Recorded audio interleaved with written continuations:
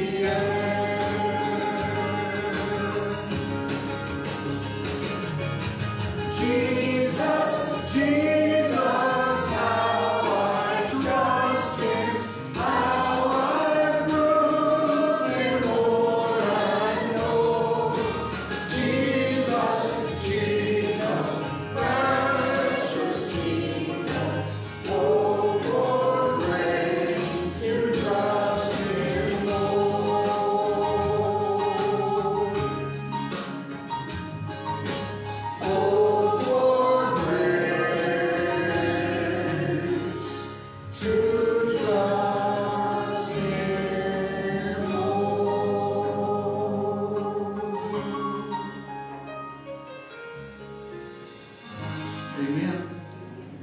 Would you be seated, please? This time we have an opportunity to give our tithes and offerings. And I want to ask ushers if they would come forward.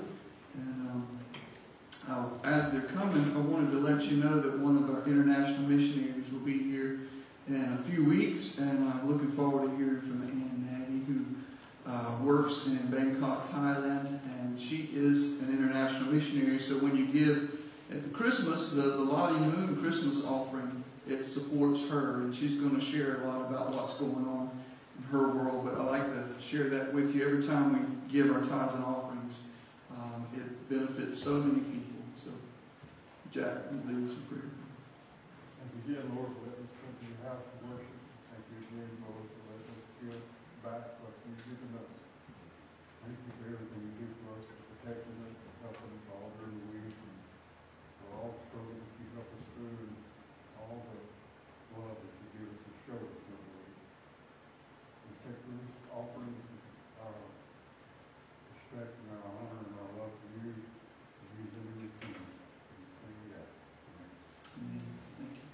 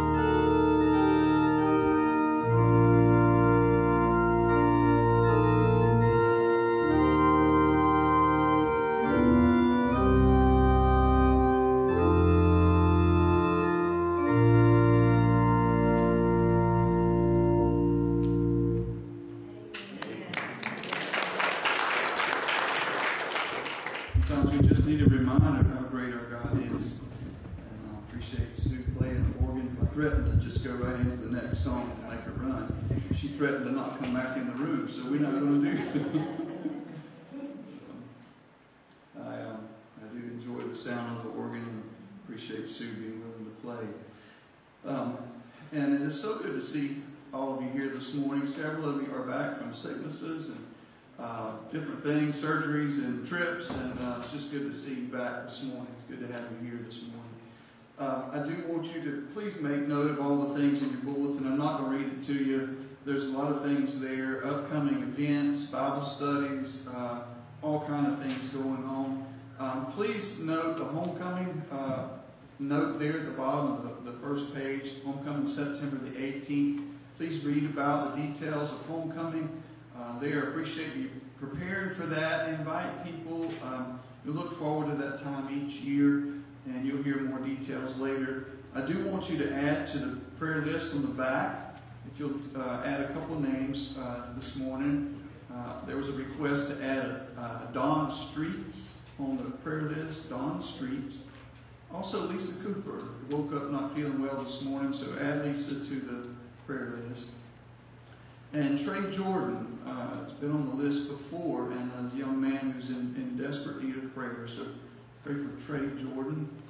Also, Miss Pat Meeks is having a pacemaker put in this Thursday. So Pat and Dave just getting over COVID and recuperating, and now facing the surgery Thursday. And she said it's in and out. It's really quick surgery. I don't know how they do what they do these days, but so pray for Pat this week.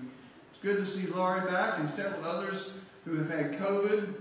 Tom told me he had COVID. Sandra said he had something else. But anyway, I'm just kidding. It's good to have all y'all back from being sick. Appreciate you being here. Appreciate Leah sharing last week her testimony and being willing to do that. Yeah, James? Deb Rolls is also having a pacemaker put in. Okay. The end of this next coming week, I hope. I'm sorry I didn't tell you. That's okay. Doug Royals. Okay. Thank you, James. Rita's been dealing with vertigo. I never can. Vertigo. So pray for Rita. George, is she feeling any better today, or is she about the same? Okay. Pray for Rita. Sue's been dealing with vertigo as well. I think that's something that several of you deal with from time to time. So keep these people in prayer, and remember the ones on our list as well. Appreciate Sandy putting your calendar in here for the upcoming month for September, which includes birthdays, activities, and your daily Bible reading, as we've been talking about here recently. And I will encourage you, as there's still a list back there on the Next Steps calendar, if you haven't done that, you can catch up. It's going to be a little monumental at this point because we're 3 weeks into, but you can catch up. And the Gideon that spoke the other day gave us their website information.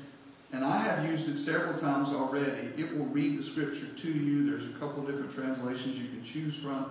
It tells you about the Gideons. It does tell you how to donate to the Gideons and different things. But the application is great to use. If you want to do that, it's great just to turn it on and go to the scripture that you're reading for the day and just let it roll as you're listening to it. If you need to do that, please do so. I appreciate Sandy putting that in our calendar. And we're going to talk about that a little bit more later on in the service. Y'all doing okay today? Yes. Have you had any troubles this week? Yes. Yes. Honestly, that's good. Wife troubles. You have wife troubles. No, your trouble now is she's close enough to reach you, James. That's your trouble right at the moment. Y'all had any afflictions, any kind of burdens, anything like that? Have you had any celebrations this week? Some good things going on? Some, smiles on your faces? Okay, we usually have a little bit of both each week. Some weeks are worse than others. Some are better. We're going to talk about that a little later on. But that's our journey. That's part of the journey. It really is.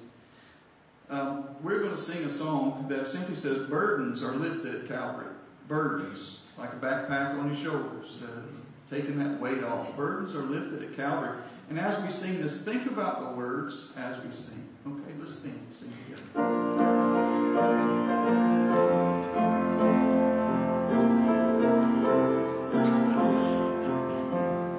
Days are filled with sorrow and care, hearts are lonely and drear. Burdens are lifted at Calvary. Jesus is very near. Burdens are lifted at Calvary, Calvary, Calvary. Burdens are lifted at Calvary,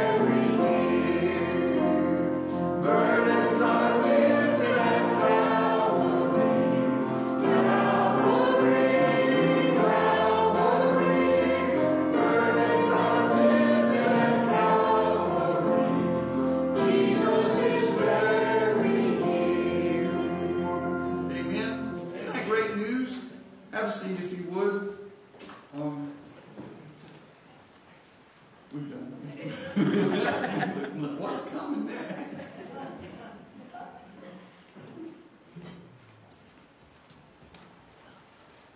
There are some messages that I'm more excited to preach than others. Some of them are very difficult.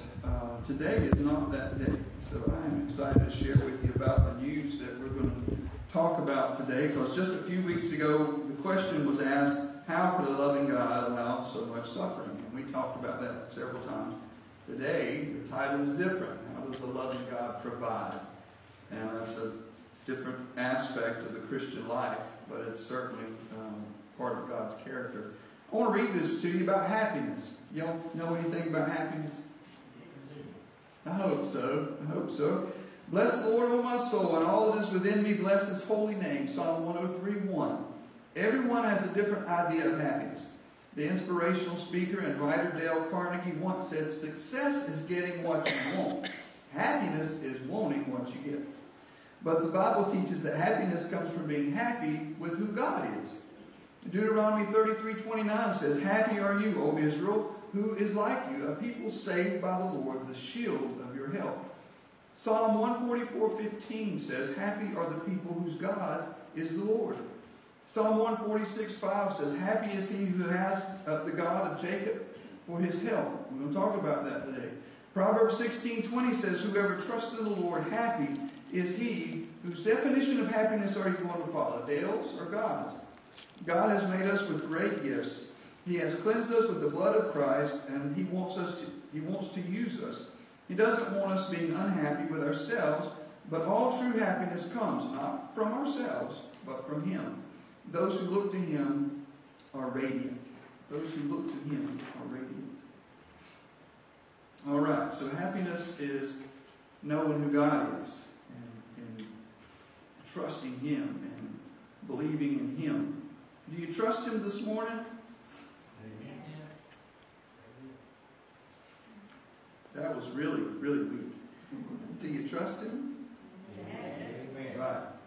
I hope so, because that's the basis of our faith. That's the basis of a Christian's life. We trust in God no matter what. Does God allow afflictions, troubles, burdens to come our way? He absolutely does. Okay? Can we still be rejoicing and even happy in those circumstances? Yes. Now, sometimes it's hard to be happy when the world falls apart all around us, but we can still have the joy of the Lord. In our readings, we've been talking about Abraham and Isaac and Jacob and Esau and Ishmael and all their family and their friends and their goings and their obedience and their disobedience. We've learned a lot in our daily reading, and I hope that you're really taking the time to read, because there's some rich scripture here in Genesis, and it gives us great understanding of God's sovereignty and how much we need Him and depend on Him, and the things He allows to happen and the things that He doesn't, and the things He will say okay with and the things that He won't. But today I want you to understand how God provides, and that a loving God always provides. A loving God always provides. This is how we can have affliction but not have the burdens just carrying around, because if we're in His hands, and I shared with Doris just a moment ago, if there were children to come, I had a children's moment that I wanted to share with them, and that's about holding things in God's hands. We're in His hands. The Bible says so. I want you to this is not part of the sermon this morning, but I want you to hear this passage just as a reminder. In John 10:27 and 28, it says, my sheep hear my voice, and I know them, and they follow me, and I give eternal life to them, and they shall never perish, and no one shall snatch them out of my hand. My Father who has given them to me is greater than all, and no one is able to snatch them out of my Father's hand. I and the Father are one. So the insinuation there, the clear, not just insinuation, but the clear statement is that we are in God's hands. You realize that? Amen. We're in His hands.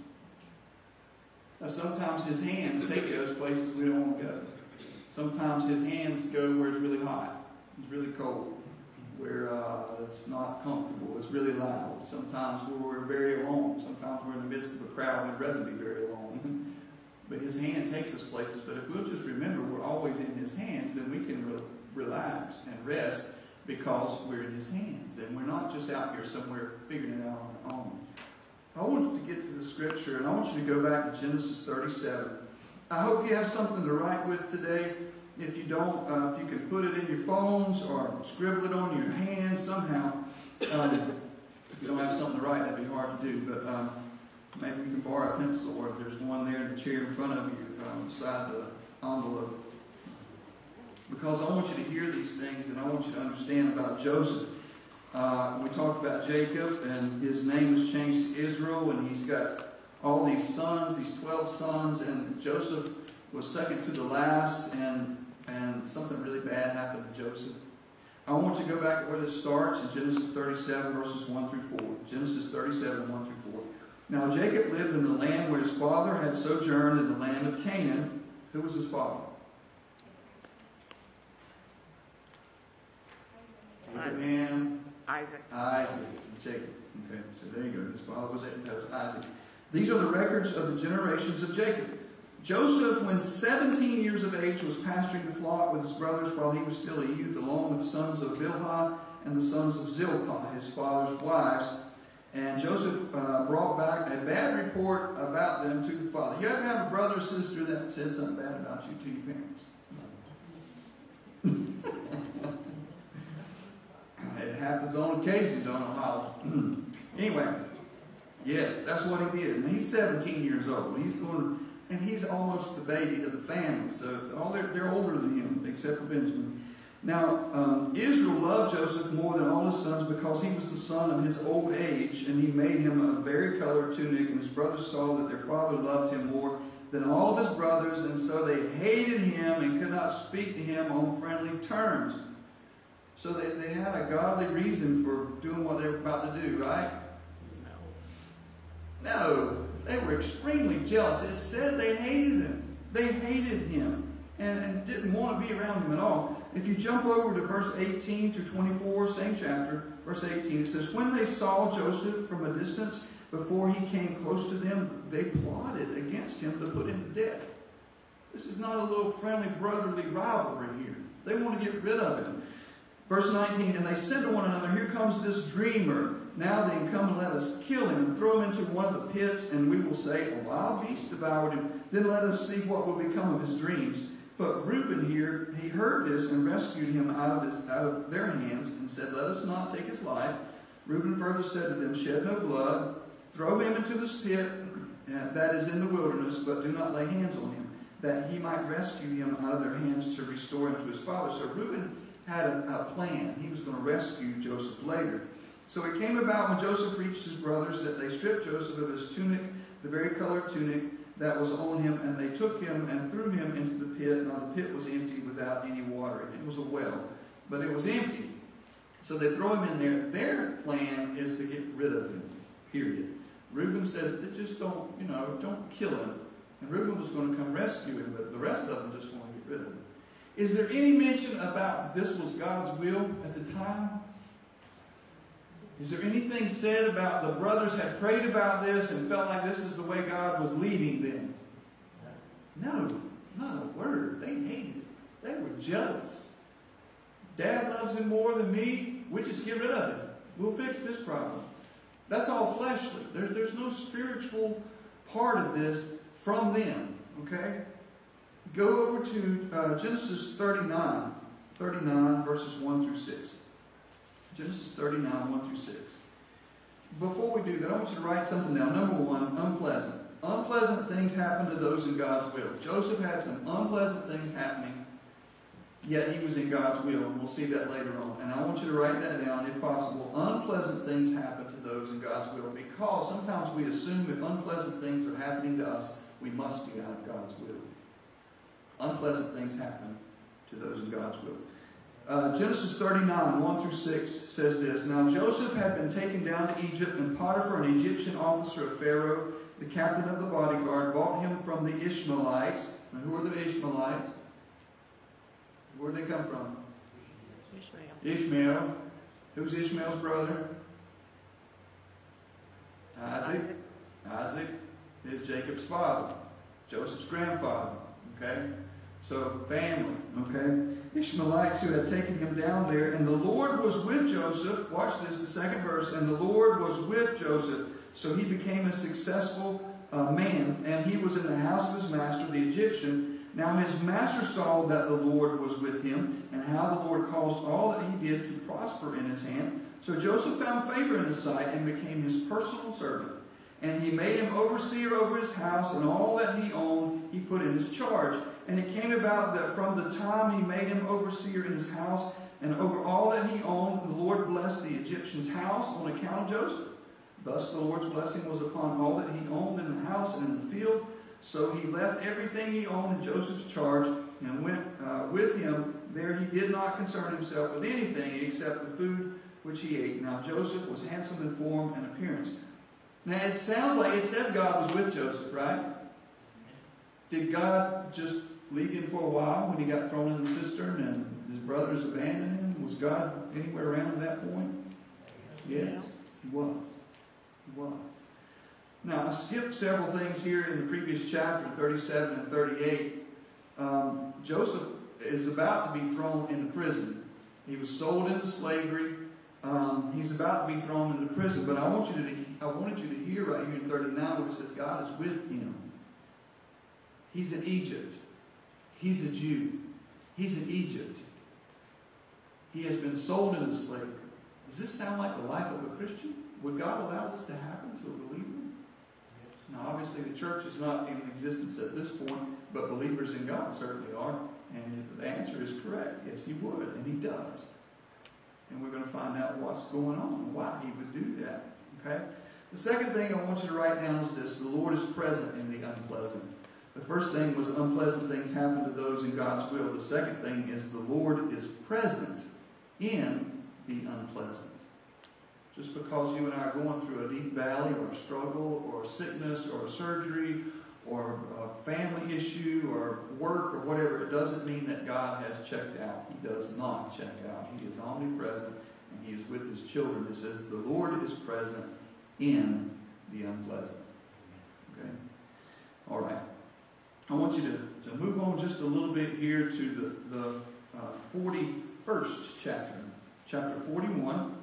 Chapter 41, verses 50 through 57. Okay? Now, Joseph has been put in power, second in command in Egypt. And I want you to see this in chapter 41, verse 50. It says, Now before the year of famine came, 2 sons were born to Joseph, whom Asenath, the daughter of Potiphar, priest of On, bore to him. And Joseph named the firstborn Manasseh, for he said, God has made me forget all my trouble and all my father's household.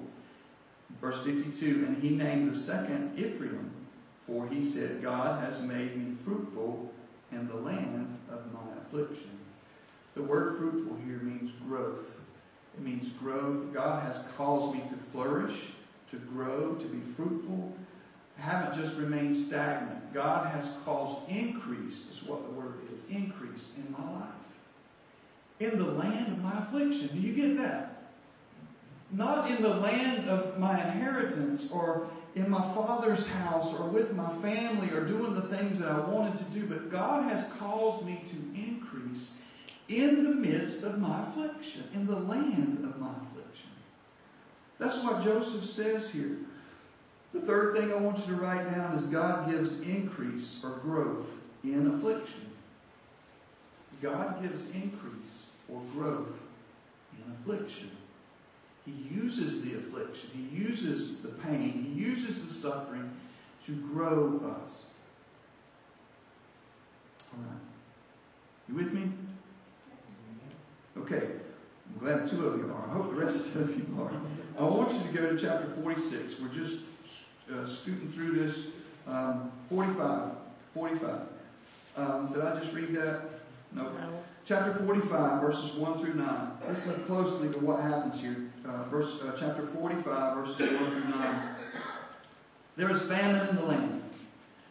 Understand this. There's famine all over the world at this point. Egypt is the hub for food. It's the only place for food.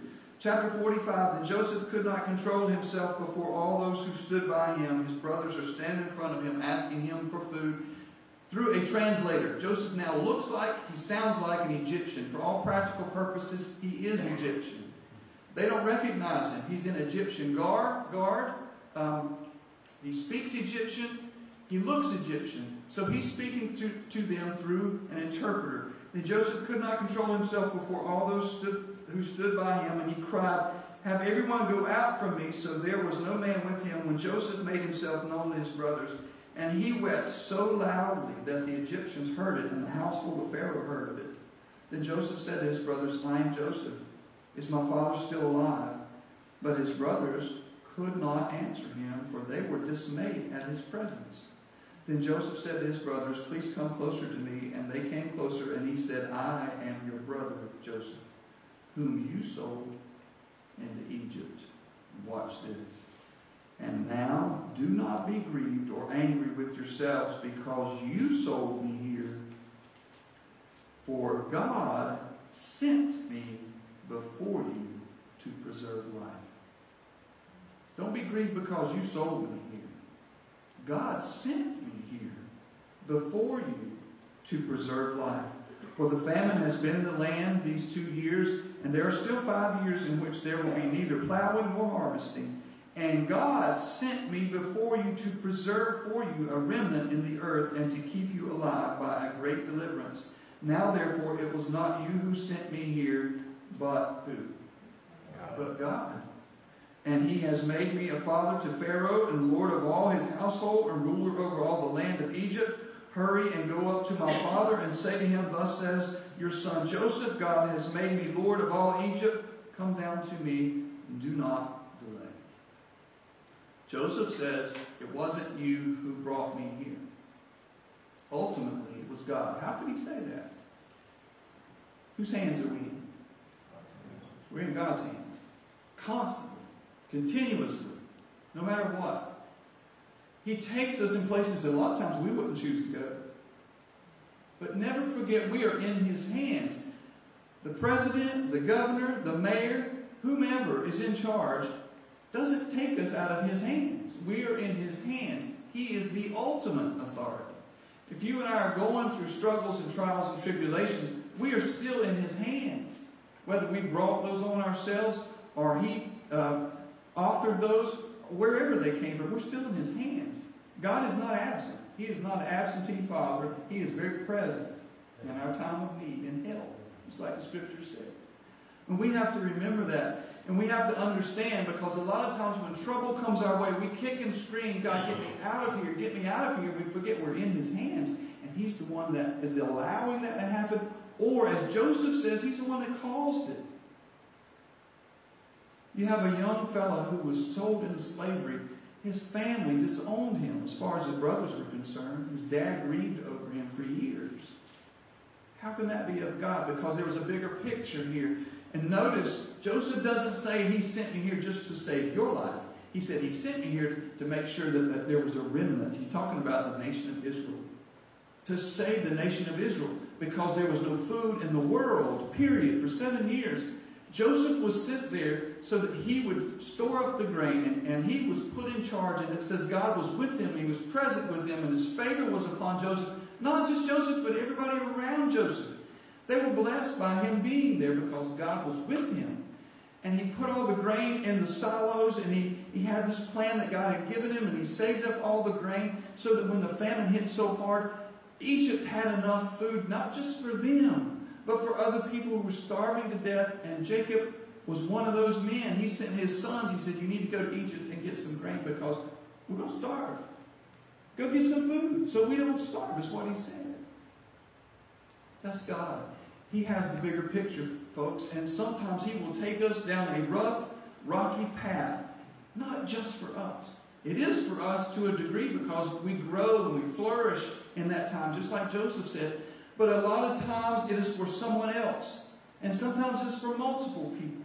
He takes us down that path because he knows the bigger picture. He sees it. He orchestrates it. He allows it to happen. I want you to go to 46, 1 through 7. Chapter 46, 1 through 7. And please see what happens here. So Israel, Jacob, it's his name now, Israel set out with all that he had and came to Beersheba offered sacrifices to the God of his father Isaac. And God spoke to Israel in visions of the night and said, Jacob, Jacob. And he said, Here I am. And he said, I am God, the God of your father. Do not be afraid to go down to Egypt, for I will make you a great nation there. I will go down with you to Egypt. I will also surely bring you up again. And Joseph will close your eyes. Then Jacob arose from Beersheba, and the sons of Israel carried their father Jacob and their little ones and their wives and the wagons which Pharaoh had sent to carry them. And they took their livestock and their property which they had acquired in the land of Canaan, and came to Egypt, Jacob and all his descendants with him, his sons, his grandsons with him, his daughters and his granddaughters, all his descendants he brought with him to Egypt. How did they get to Egypt? Pharaoh sent his car. He said, I'll send my limo, get in the limo, I'll bring you here myself. They got in the wagons that Pharaoh provided. That's God. Now you know the rest of the story. They didn't. You know what happens. They get enslaved at some point because they're too big, and the Egyptians said they're going to take over. So let's enslave them. God knew that when he brought them there. But they also ignored them for a while, and they flourished and multiplied and grew larger than the Egyptians. And you know what God did it there, as you're about to find out this week as we move on into Exodus. The fourth thing I want you to write down is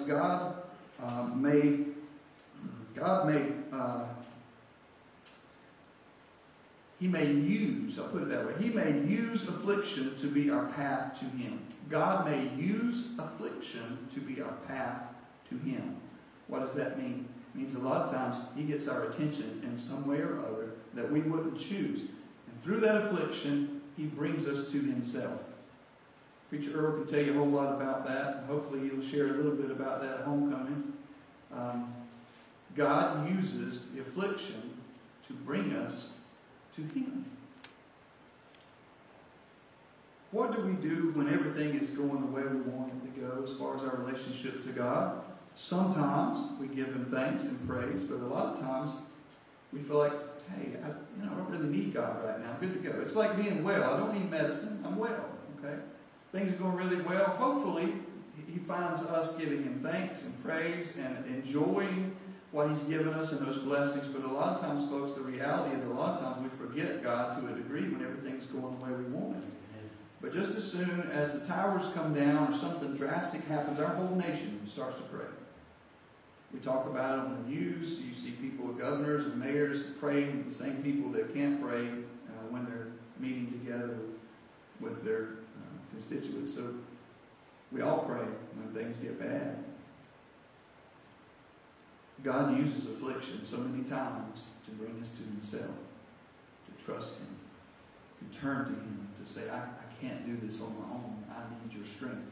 And to recognize that He is always our source. Always.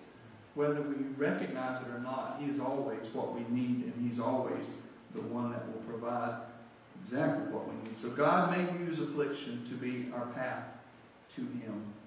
And we see that through what's happened here with Jacob. Jacob moved his whole family into Egypt. Now where was Jacob to begin with? Remember back in chapter 12 Genesis, God met with Abraham and said, I'm going to give you a country. Where was that place? What's it called? Canaan. That's right. That's where Jacob was. God said, you go to Egypt. Go to Egypt. I'll provide for you in Egypt. I don't want to leave my home or my job or my family or the things that I'm comfortable with. God says, I will provide for you when you follow me. I will lead you. You follow, I will provide. You with me? So many times we do this thing that we do with our groceries this day and time. We order it and have it delivered. And we want the same with God. We want to order what we want with God, but we don't want to go with Him. That's a lot of trouble, Lord. Just bring it to me. And God says, I will provide as you follow. You follow, I will provide. You go to Egypt, I'll provide. I'm at home. I'm in Canaan. I'm in the promise. I'm where I want to be. If you want to eat, if you want to be sustained through this life, if you want sustenance, and if you want me to provide, follow me. Even if I take you to Egypt. Or later on, many hundreds of years into the wilderness. That's God. Folks, He can see the big picture, and we have to trust Him because we can't. We see here and now. God sees the whole picture, and we play a part in that, and He wants to work in and through us, and we just have to trust Him because we're not going to get it all. We're not going to understand it all. Look at chapter 47 in Genesis, chapter 47, verse 5 and following. It says, verse 5 and following here, it says, Then Pharaoh said to Joseph, Your father and your brothers have come to you. The land of Egypt is at your disposal. Settle your father and your brothers in the best of the land. Let them live in the land of Goshen. That's God. I'm going to move you out of your home, your comfort level, and I'm going to take away all the things that are your security blanket, but I have better things for you. I have better things for you. Just trust me. In the best of the land, Goshen, if you know any capable men among them, then put them in charge of my livestock. Then Joseph brought his father Jacob and presented him to Pharaoh.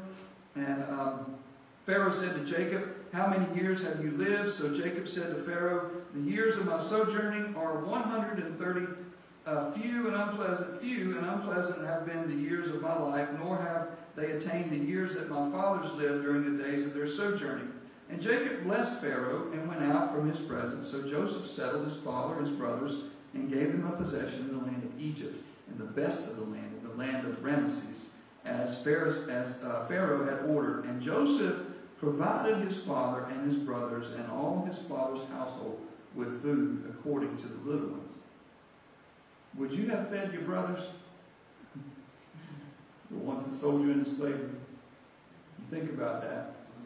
Joseph welcomed them with open arms. He wept so loud that everybody in the palace heard it. And he's providing for his family.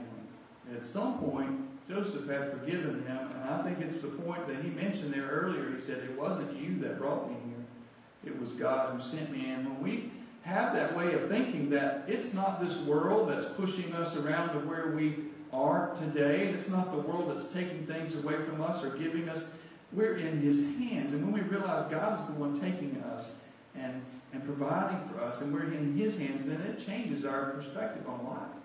It changes the way we deal with people and talk to people and respond to people.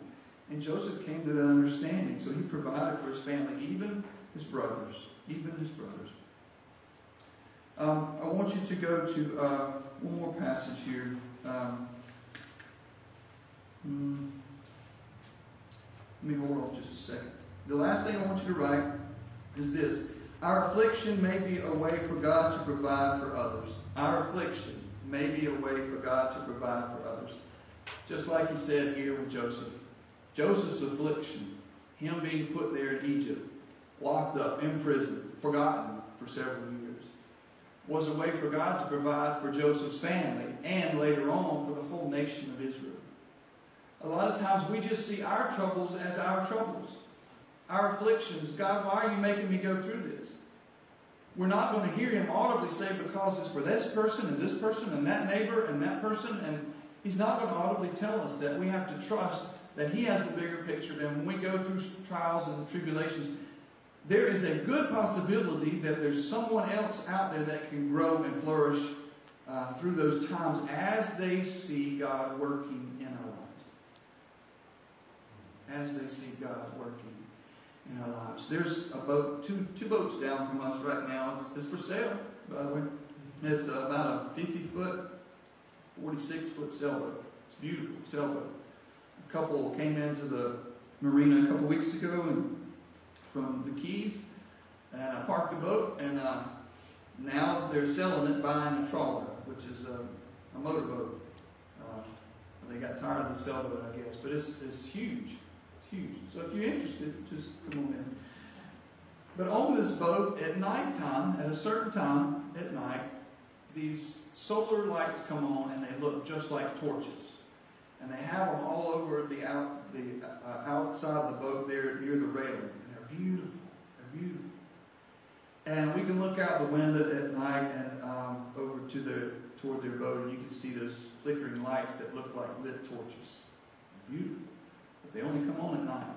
They don't shine during the daytime. Couldn't see them. But you can see them at night. And they're beautiful. God knows that light shows up in the night we are called to be lights into this world. And our source is Jesus, who is the light of the world. He shines in and through us. But folks, it's in the dark places that the light shines the brightest. God takes us to those places. He takes us in and through those places where we're broken and where that light can shine through the brightest and people can see our lives and see Christ in us and say, I don't understand, but look at that glow. Look how beautiful that light is shining through them. There's something different about them. And that's why I wanted you to write that last thing, that our affliction may be a way for God to provide for others, other people. All right? This reminded me of a passage that it probably reminded you of, Romans 8:28.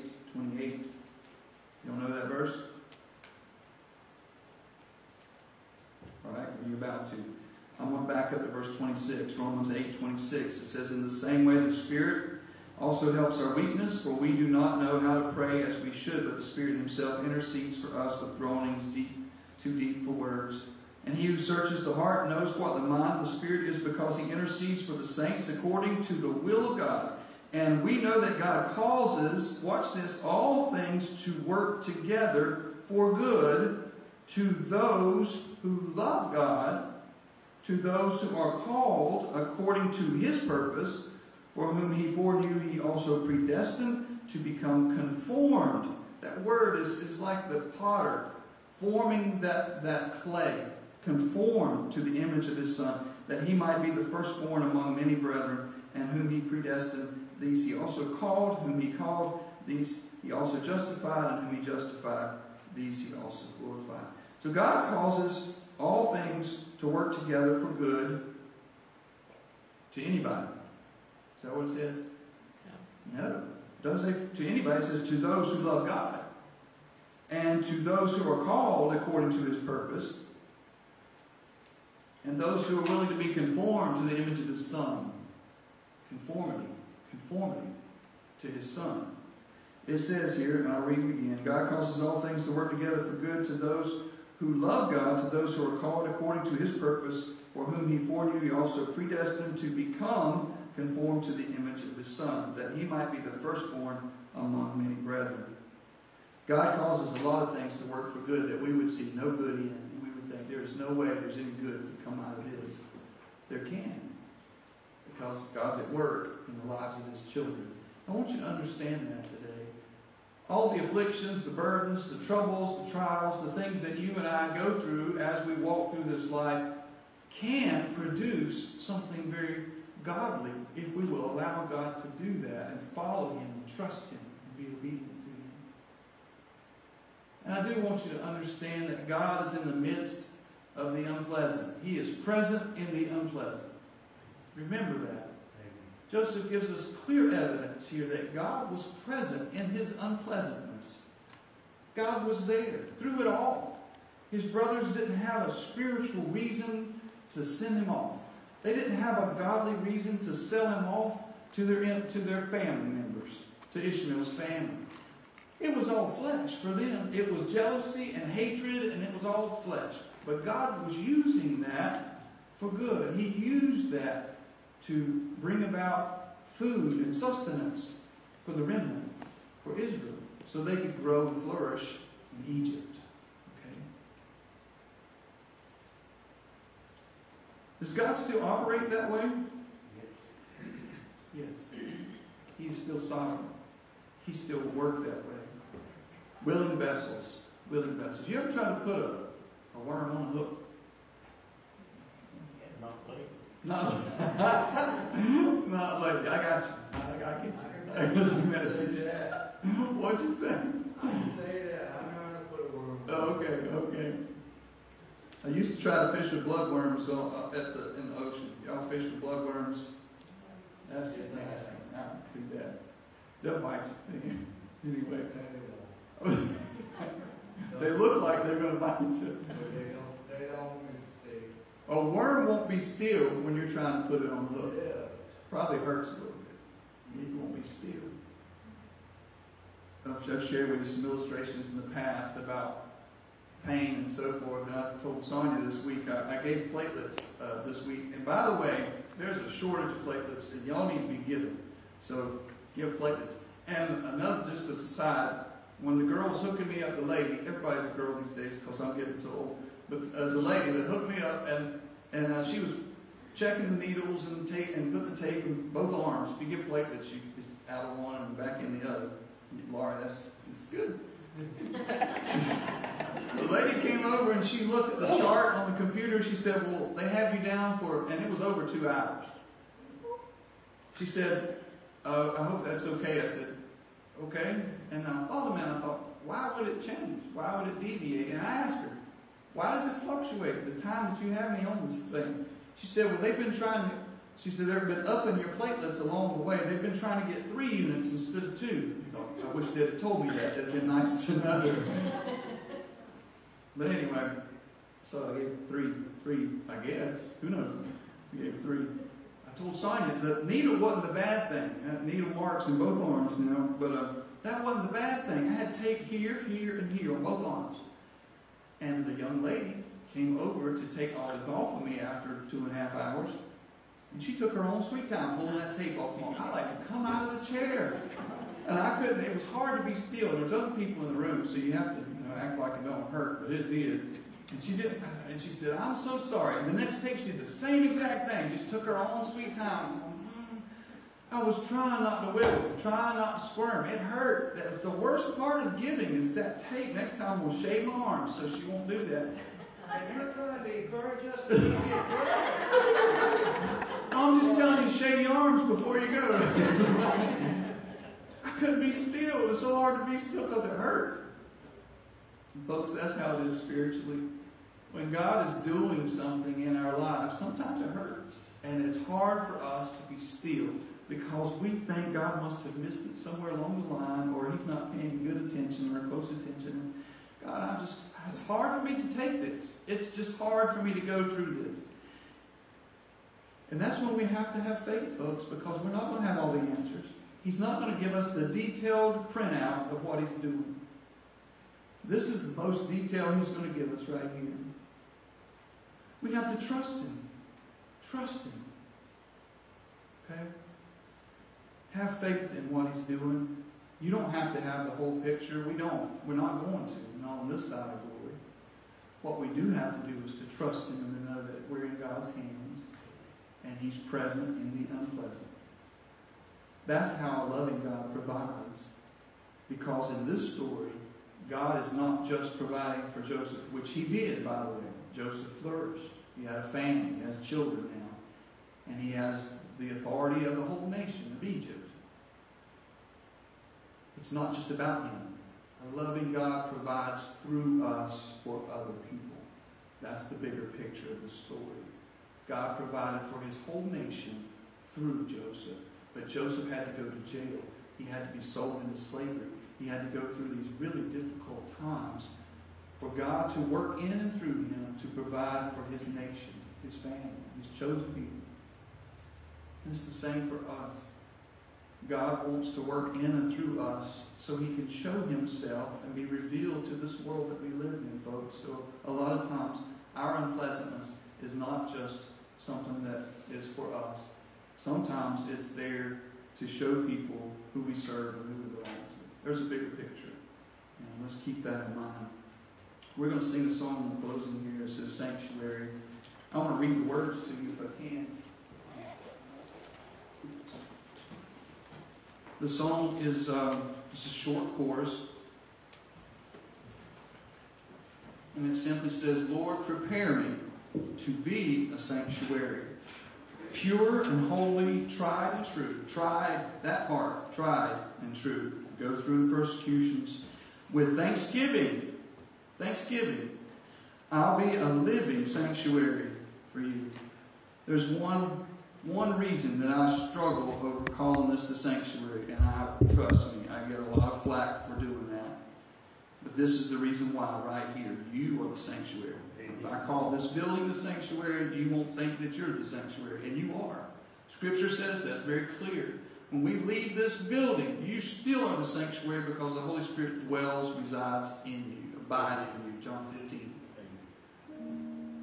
Lord, prepare me to be a sanctuary. It's a prayer. Let's stand, and I hope this becomes your prayer as it is mine today.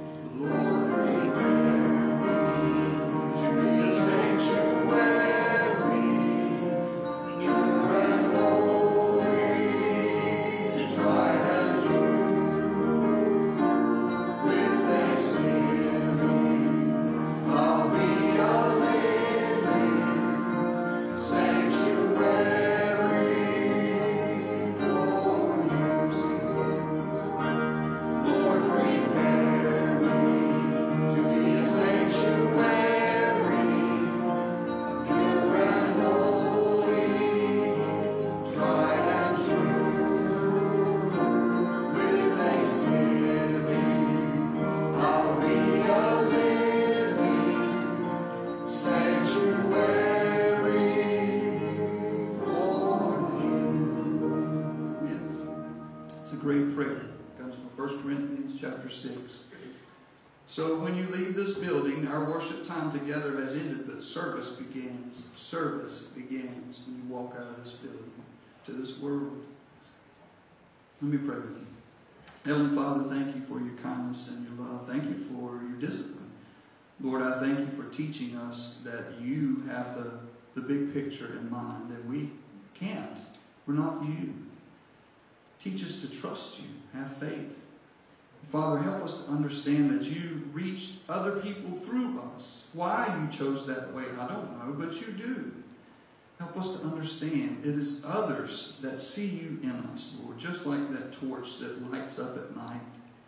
When we go through the darkness, your light shines the brightest. Help us to understand that and be transformed by the way we think, by the renewing of our mind, so that we think as you think. We see things the way you see things, Lord. I thank you for each person here today. I pray that you would pour out your presence in their life and in their families, Lord. Give them understanding, but more importantly, give them faith. Now may the Lord bless you and keep you. The Lord make his face to shine on you and be gracious to you. The Lord lift up his countenance on you and give you peace. In Jesus' name.